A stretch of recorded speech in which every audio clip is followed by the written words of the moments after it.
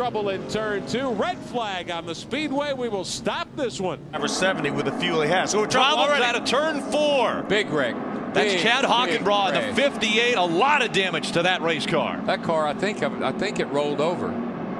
Oh, he just gets sideways back there, and man, there she goes. There it is, upside down. Actually hit the roof. It looked like on the wall. Yeah, slammed it roof first into the wall. It looks as though the red flag will come out now, as they'll have to clean up the incident out of turn 4 and right to the entrance of pit road. We're hearing from the ARCA officials. They're going to bring the field onto pit road. We're going to be about 5 laps short of halfway. They're letting the drivers know they need to stay in the cars. Yeah, you get out in this fog, you might not be able to find your car, so you better stay close by.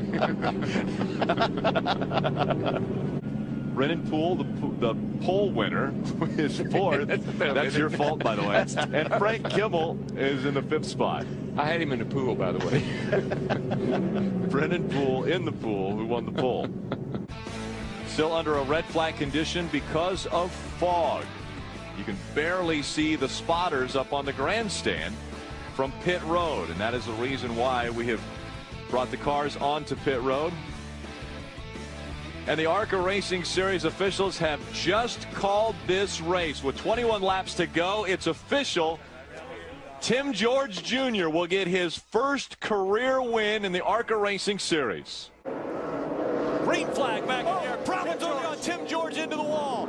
Chad Hockenbraw got in the back of him. Joey Coulter also with damage. Jared Marks has some damage to that number 8 car. He ran into Tim George, hit him extremely hard.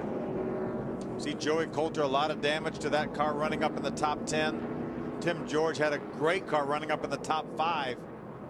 Looks like he got turned by Chad Hockenbraw. We'll have to take another look at the replay, but Tim George Jr. right into the outside wall, and they're going to red flag this one. Get the safety crews out to these vehicles stopped on the front stretch. It's amazing how much damage you can have. They're not even out of second gear yet, and you can see all the damage. There's Jared Marks' car, Joey Coulter's car behind him. We saw the damage to the 31 of Tim George Jr. Unfortunate restart. Let's take another look. See Tim George lines up 3rd. Chad Hockenbraw right behind him. He gets into him coming off of turn number 4. Tim tries to save it, but when he did, the front end was pointed towards the outside wall, and Chad got into him again and turned him into the outside wall. Phil, early on, it looked as though Tim George Jr. may have slid the tires, and that allowed that 58 to get right up on him. You could see the gap between Tim George and the 2nd place car of Ty Dillon. I think you're exactly right.